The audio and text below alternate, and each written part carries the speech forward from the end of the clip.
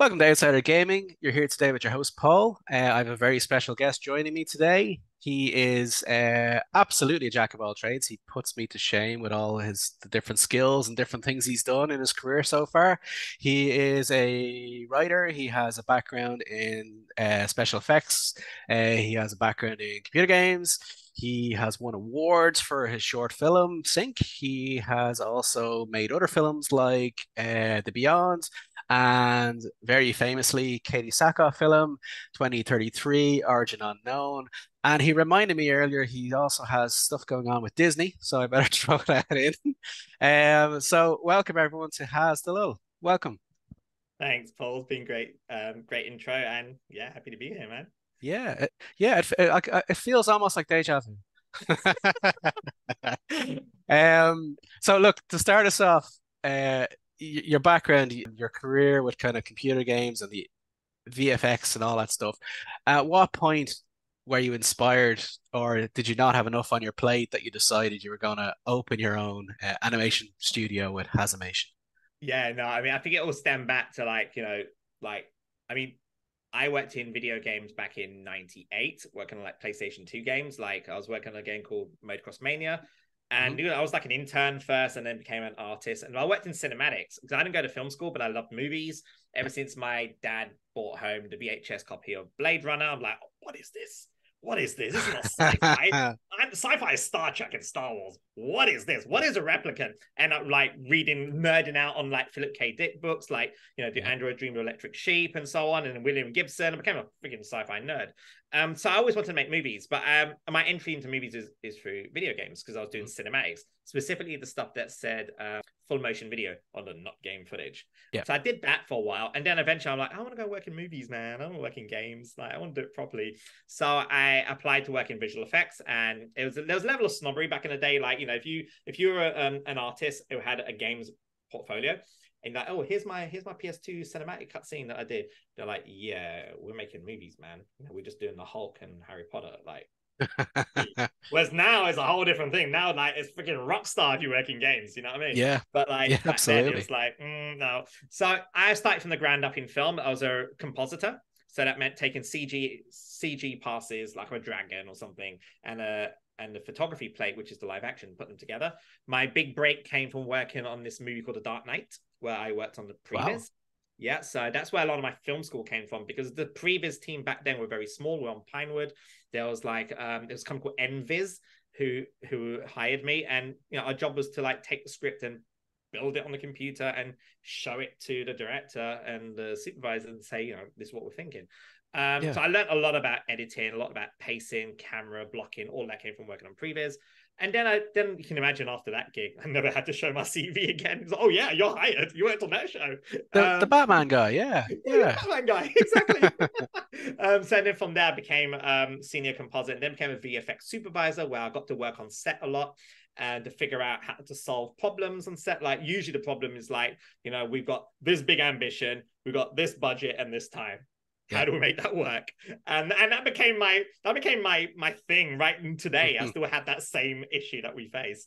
But then while I was working in VFX, as if working in VFX wasn't like long hours as it is, I was making short films in my spare time because I was so inspired of all the directors I was working with and stuff. I'm like, I want to make my stuff.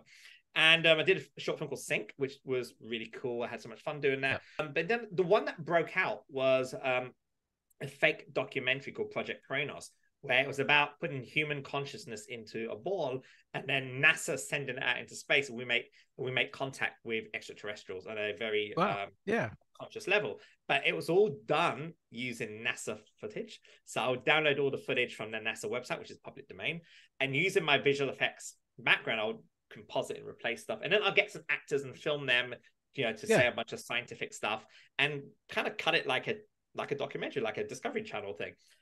I went on YouTube, and everyone on YouTube thought it was real. Like, oh my god, how did NASA do that? It's unethical. Like, it's not real. But Vimeo was when I got the Vimeo staff pick, and that's when things started to blow out of proportion. Like, all these like well-known websites like IO9 and all those places are covering it, and then Variety covered it, and then there was a bidding war. I didn't know what a bidding war meant, and usually it means studios are fighting for that piece of property. I got Yeah. signed to a manager, I got signed to an agent, and I was the whole Hollywood thing, right? Which was Yeah. amazing. And I learned so much. I ended up getting writing gigs to work for Paramount and Fox. It was amazing. But then 2 years go by.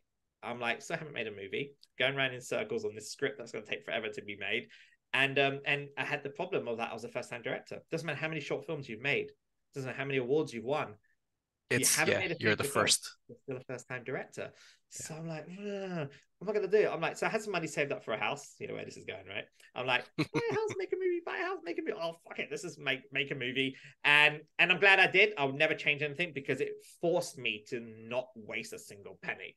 Like when Yeah. it's your own money, if you shoot that, that's going in the movie. That shit's not getting cut. Like, you storyboard the fuck out of your shots big Yeah. time. Like you plan, you watch every penny. Like no one's having expensive caviar on set, okay? All of that stuff. And we did that. And then flash forward, it came out in 2018. It came out, and it was number 2 in the iTunes charts next to Blade Runner 2049 and Wonder Woman, which is kind of amazing. me because Blade Runner are my favorite films. Yeah. And it became a very profitable movie. Like within April, we had made our sales report back. We got our sales report back, and we had made all my money covered. I had a bunch of people that helped me out on deferred fees or working on very minimal fees just to help me get the movie made. Went back to the hey guys, yeah, here's money you should have got paid. There you go. And they're like, what? No one does this. But we had 2 visual effects companies that helped me out because obviously my relation in visual effects, you make a lot of friends. They're like, look, we'll help you out. We just want to see the underdog VFX artist go into the world of directing. Yeah. But I'm like, no, like who do I send this check out to? So it felt good because like when I worked in VFX as an artist, I had worked on like, yeah, everyone does that. You work for free to get your portfolio going. Yeah. It's a thing, right? And you never expect anything back from that. And I just thought, wouldn't it be great if one day I was that guy that, the film was commercially a success, and like, I can't go around telling the world, oh, the film's commercially successful, and these guys didn't get paid their full rate. So it felt good doing that. Obviously, I earned a lot of brownie points doing that for the team, and it's great.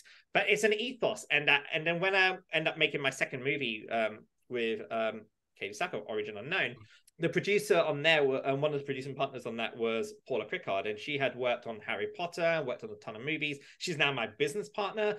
But how that happened was that she watched the Beyond. Because remember, when I made my second movie, the first film hadn't come out yet. So technically still a first-time director. You're still a first director, yeah. Oh my God. And it's a lot of pressure because I financed like 95% of the films financed by me, and then the rest was 2 equity financiers came on, and then, government grants and so on. Yeah. But it's a lot of pressure. Like, I could lose a shit ton of money. Like, wish I should have bought a house. Fuck. And you always have this doubt, like, oh, maybe I should have bought a house. Fuck. But luckily, my partner in life, she was so supportive. She goes, like, just make the movie because you're always going to say, what if, right? Just always live in a tent. It's fine. Yeah. Yeah. But her thing was like, she was like, look, do it. There's so many houses you can buy in the future. Like, just make your film. Don't fuck it up. And that's like the heart. That's like the most biggest pressure. Like, no other pressure could come more harsher than your other half. From your missus, yeah. So you're like, fuck. So, and I remember Paula watching it. I don't even know Paula. She at the time she was like, come on to like as a post producer.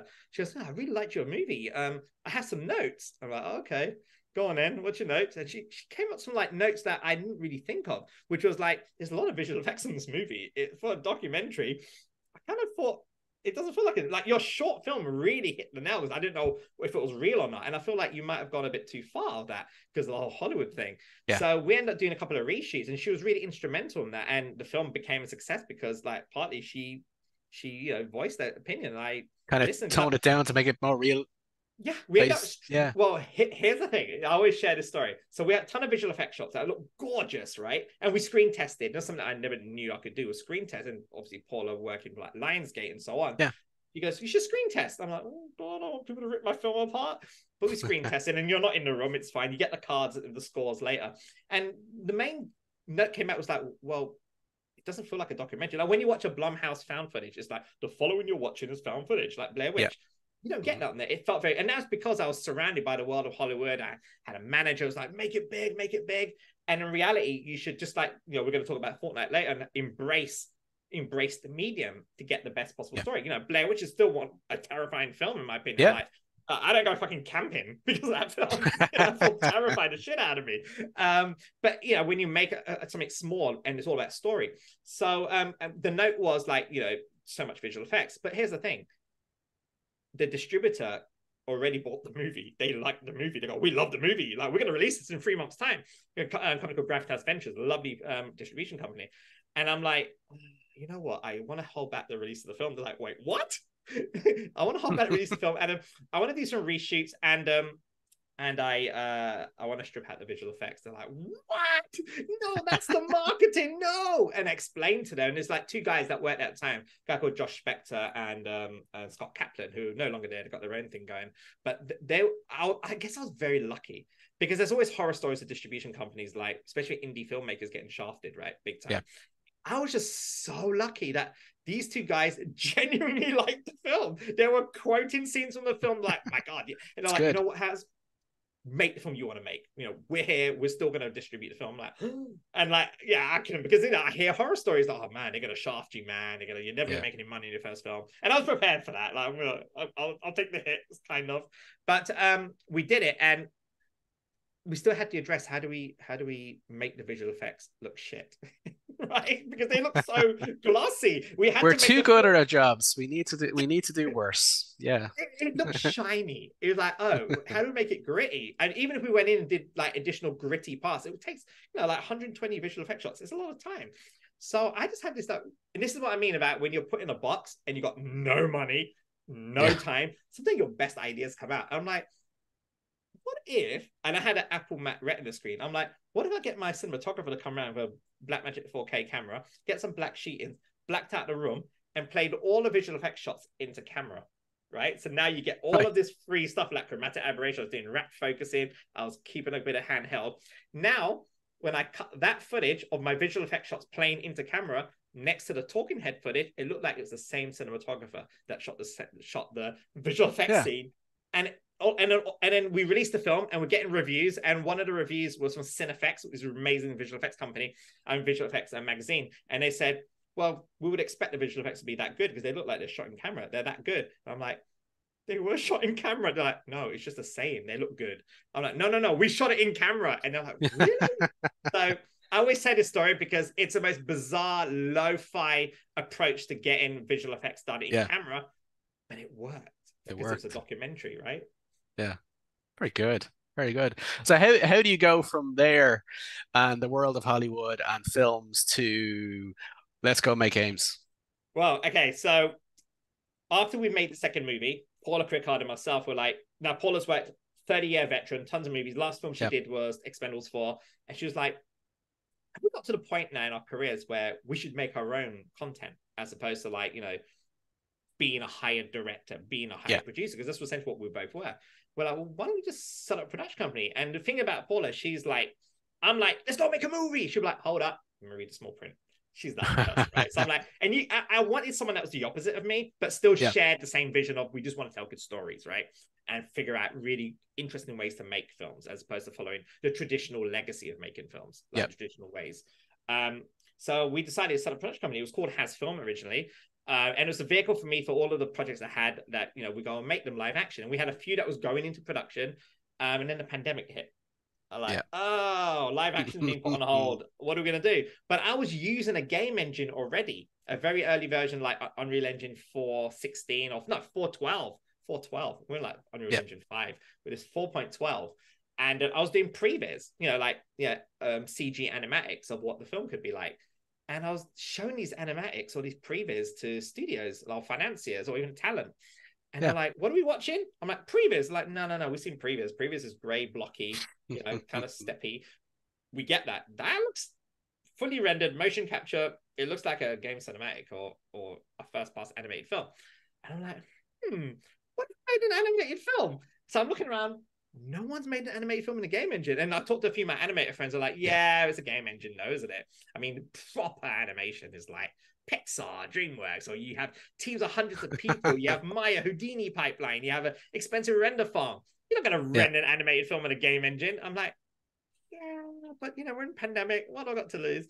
So I pitched it to Paula, and we had done a bunch of short films. We did one called Battle Suit. We did a sizzle trailer called Mutiny at Zero, which is now the film that we're working on.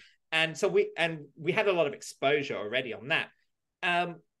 So Paula was like, well, if we're going to make an animated film, we should make an animated film that reflects the medium of animation. You know, Spider-Verse is one of the best examples. I always say like that could not be made without animation because it respects the No. medium very well. Yeah.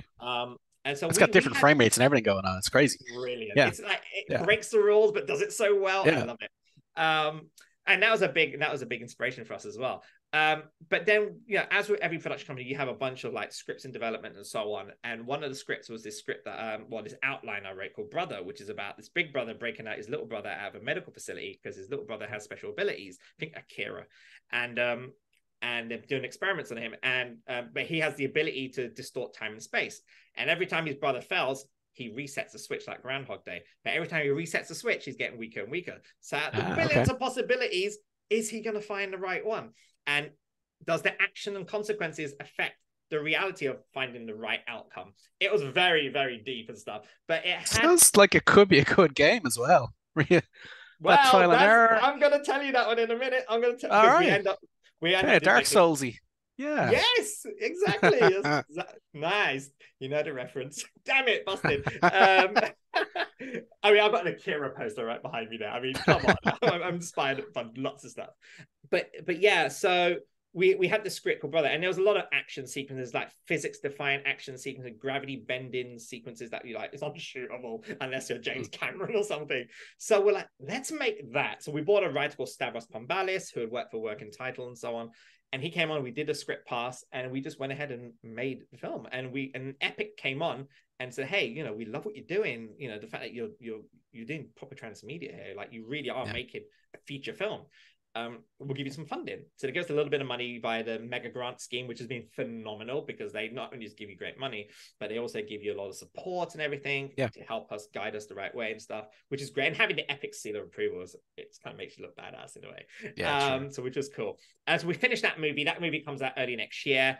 But while we were making the movie, there was like I don't know if you see in the trailer, there's a big car chase scene. And to animate car physics, like having worked at companies like Codemasters back in the day, working on Colin Ray Rally, I know how hard it is to animate cars and the physics. But I also remember playing the game, there's a lot of physics. So I'm like, what if we stuck a controller in and I just drive the car and we record the animation of the free in-game physics? Play the scene. Yeah. And then just bake the animation into Sequencer, which is the timeline in Unreal.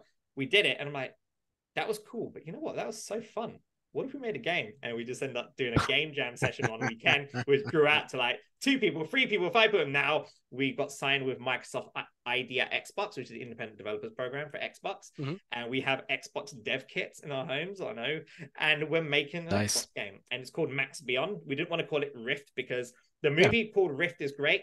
Calling your game Rift is a problem because there's hundreds of Rifts.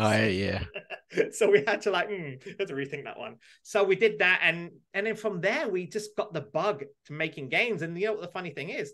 When I left the game industry back in like 2003, I'm like, see ya, I'm going to work in movies. Circle. Full circle. Full circle, but also it's blurred massively. Dude, I mean, I read somewhere Blumhouse, you know, the guys who make the horror films like Insidious and Conjuring and The Purge, they've got a gaming division. Bad Robot. Wow. Bad Robot, J.J. Abrams' company, got a gaming division. Skydance has got a gaming division. And even Netflix are setting up a game. Netflix got a dedicated building just making games, right? So it just shows you how much the lines are blurred massively. And now, one of the biggest animated hits of this year was Mario Brothers, right? Do you remember back in the day, the original Mario or the Street Fighter movie that came out, which was so bad? I still liked the Mortal Kombat one though. The original. I was gonna say Mortal Kombat was good. Very cool.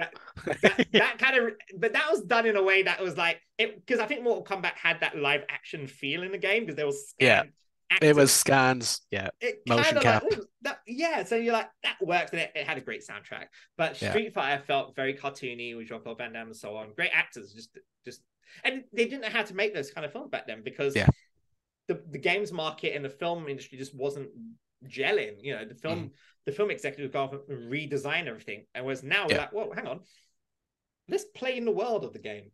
Because the game, they spent a decade creating that world. Why would we re-engineer it? Let's just bring Hollywood and games and create something of an experience. So I think that's why Last of Us, the series, worked so well. I mean, they even got the game director Neil Druckmann to direct an episode. He did an episode, and a lot of the characters are playing bit characters in the show as well. Totally.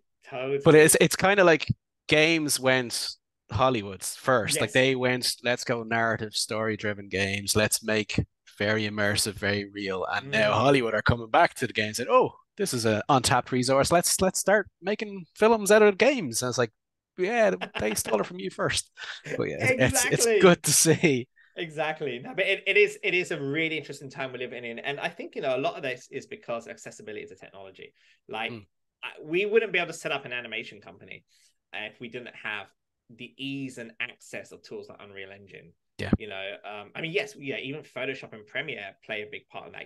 To be able to like edit your own stuff on your laptop and make a movie. Back then you need yeah, expensive cameras, expensive edit suites and stuff. And it's the same with game development now. Now you just download Unreal, download Unity, and make something. I mean, there's people making really great games in Roblox or Sandbox, yeah, and yeah, yeah, people are making these games, and these developers are like 16, 15-year-old developers that are doing some yeah. amazing stuff. I'm like, so I think we're in a very, very interesting time, I think. Yeah, yeah, and you mentioned Unreal Engine, and I know it's something you're in love with. I mean, I can see all your work through the years, and you're using different iterations of Unreal Engine as you go. And obviously now we've got Unreal Engine 5. Yeah. We've seen some of the capabilities, and it's the future. We've got the Matrix showcase was phenomenal with all the different things that showed off the nodes and things like that. It showed the Mm. lighting effects, and we've even seen people run with that, grab the ball and run. We've seen where they're bringing AI kind of into Yeah. NPCs, where they're having more natural conversations. You can ask a question, they'll give you the answer. Like this, it's exciting and it's evolving and it's very fast. Are you guys feeling that excitement? Are you also going to go and run with the ball and see what else you can do, I especially mean, as Unreal keeps developing? definitely. And the AI thing that you mentioned is actually a company called InWorld that's Hmm. creating these. It's one of the highest funded startups, and Wow. it's set up. One of the founders is a guy called John Gator. Yeah. He is the visual effects person who created the bullet time thing in the Matrix. Oh, wow. Yeah, Yeah. that's John. So John Gator is one of the founders of that company, InWorld, and I met those guys. Not John Gator, but I met the team at InWorld at GDC, and it's phenomenal the stuff you can do. I mean, Hmm. you're gonna get to a point where every time you meet this character, it's like a new experience. Like you play the Yeah. game, you'll get one set of answers. I play the game, and it's all dependent on what I'm doing, and it's reacting to my actions. It's phenomenal. Yeah. Like, I mean, look, I remember playing Zelda on a Game Boy, right, when I was a kid, right, and I Yeah. really believed that I was buying freaking magic potions from someone Yeah. in the stall. I'm like, oh my god, this person sold me a magic potion, and that's a kid. And now we got to a point where AI has emotions and can like Yeah. have a conversation with you that feels a little bit natural. Like, what? That's exciting. But yeah, I mean, you mentioned AI. It's kind of a dirty word and not a dirty word. Like, It is, yeah. Yeah, as long as it's not stealing people's jobs and just making things slightly better, I think it's 100%. okay. I I think it's think so, okay. or it's not stealing people's work, and which is the big thing Yes. that Mid Journey has had a lot of stick about. Now, I love Mid Journey. I was one of the first to use it, and Mhm. I think it's amazing if you're a creator that's trying to create pitch decks, right? Or trying to communicate an idea, right? I mean, look, I have a Pinterest account for one reason only, to find references in order to create pitches. And I go to a meet and say, hey, it's like this, meets that. Look at this Yeah. environment there. It's going to look like this, right? That's what it's for. And I think Midjourney is phenomenal. You just type in these text prompts and you keep doing variations. It's fun. It's very quick, very cost effective. And it uses the same technique as I would have done if I was just taking images from the web for Yeah. my pitch deck, right? But the lines get muddy when you start to commercialize that piece of work. Like I would Trying to never, sell. Yeah. yeah, I would never put those pitch decks online. I'm like, oh my god, I'm violating Yeah. everything. Even when I would cut like sizzle trailers, like you'll take other clips from film to create a fake trailer to kind of pitch it to the studio. Hmm. Everyone does that, right? And I think some of the directors, like in the past, have put that out on the web to kind of show, hey, it's what we've done. It's phenomenal, but it's different when you commercialize in this. And when you commercialize Mid-Journey work or any kind of AI generative artwork, Hmm. you're selling other people's in bits of work in your work, and it Yeah. becomes very muddy because the part of it is that, wow, like, it's its own, it's a remix, everything's a remix, right? We've all heard that term. But at the same time, a lot of the work are digital artists work that are on ArtStation and so on, that they've spent so long trying to, like, the people that probably created Arcane, right? If you type in like, text prompt Arcane characters, Hmm. characters, and you get this arcane looking thing. And I was like, oh my god, it's such a unique style. And you don't realize, well, the guys that did the arcane show spent a decade They creating worked, that yeah, hundreds look, of hours trying to right? get that done. Yeah, Exactly. So yeah, that's a problem. Yeah. yeah. And I know we had a previous conversation about it where it's also not quite there yet. Like it's we mentioned the Secret Invasion, Marvel's the opening Yeah. credits is done with Yeah. AI, and you can tell it has that weird warped kind of effect, and It's the color. It's like this yeah, pinkish haze to it, yeah, orangey. it's just not right. Like you just look at it and say, "Yep, that's Mid Journey," and so yeah, but I can understand people getting upset thinking that jobs are being stolen and work is being stolen, and But you look, know, man, it's thing is that as much as we fear it, as much as we can see the problems, and which is rightly so why mm, there's strikes in Hollywood at the moment for this stuff, it's not going to go away. yeah. It's not going to disappear, right? So we Well, kind it of has have so to many like, uses. It has so many absolutely, benefits. It does. of course it does, absolutely. Like, I read somewhere about AI being used in hospitals to help read X-rays, because at the Yeah. moment, like, doctors look at X-rays based on their experience, but if you have an AI assistant, an AI and an experienced doctor, you're most likely going to get, because most X-rays are usually like 92 to 95% accurate in terms of like what it's diagnosing.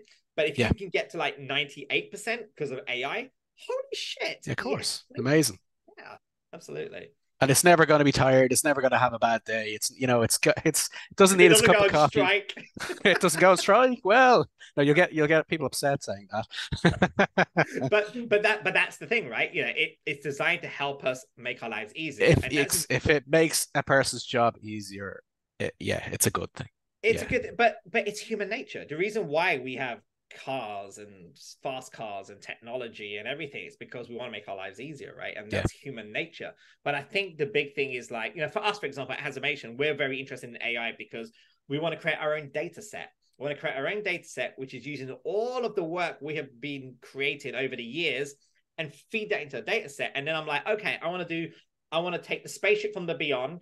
I want to Mm. take the character from Rift, put that together and give me something that feels sci-fi anime. And all of a sudden, I'm getting this really cool imagery. Just like Mid Journey, the only difference is I'm not pulling from the web. I'm pulling from my data set. It's all stuff you own and made. It's Yeah. it's Yeah. on an Amazon server. Speaking of, because we're meant to be talking about a game, MoonTopia, which is out now. You were able to take one idea and turn it into a game, which then became what we can see now through Fortnite. So do you want to tell us a bit about Yeah. the origins of MoonTopia and how it kind of evolved into a game? Sure. I mean, as with like most production companies, we have a treasure trove of IP, right? And Yeah. sometimes they're scripts, sometimes they're outline one pages, sometimes they're full pitch decks. Or in the case of MoonTopia, we went as far as creating a big animated trailer, because it was basically going to be an animated series about a bunch of astronauts that in the future you can travel around the moon as space tourism. Mhm. It gets hit by a meteorite, crash lands on the moon, and you find out that there's monsters on the moon, and they have to make their way back home. The only way to make their way back home is to find the MoonTopia base, get the only spaceship that's available, and head back home. But that journey, there's a shit ton of monsters. So we picture Yeah. Gravity meets A Quiet Place set on the moon. And we're like, cool, let's do a sizzle trailer. We showed it at Annecy. But then we got really busy with Rift. We got really busy with our other games and other projects. And I'm currently directing the cinematics for Dune, the video game for Funcom. That's all I can say about it, by the way. I can't say anything else. Yeah, I was like, I can't ask about Doom. No, you can't. But I mean, they released an early trailer January at the Games Award. It's called Dune Yeah. Awakening. So you can see that, and there's a sequence of this guy with the hood walking through the. That's my sequence. So I can talk Well, about that. I'm old and I played like Dune 1, which was kind of like Oh, was that on an the adventure Amiga? game. Was that on the It was Amiga? on the Amiga. Yeah, it was on Yeah, the Atari I ST as remember well. I that. think Yeah, is where I I had it. remember. So I had Dune 1. That was again like just a kind of story adventure game, clicking text, going to different places. Then Dune 2 was like a real-time strategy game. Right. I, I'd love to know what the new Dune, what type of game it's going to be. Can you even tell us that? I can only tell you that it's Called Dune.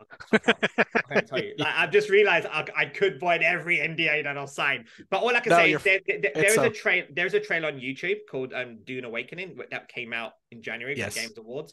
check that out. That'll give you an idea what the game is. Okay. And that's all I can Okay. say. And I'm responsible Okay. for cinematics. I'm just responsible for cinematics. So my team at HaZimation plug into Funcom, and we handle all the cinematic side. And then there's a Brilliant. wonderful team at Funcom that are doing the amazing work on the game, which is like phenomenal.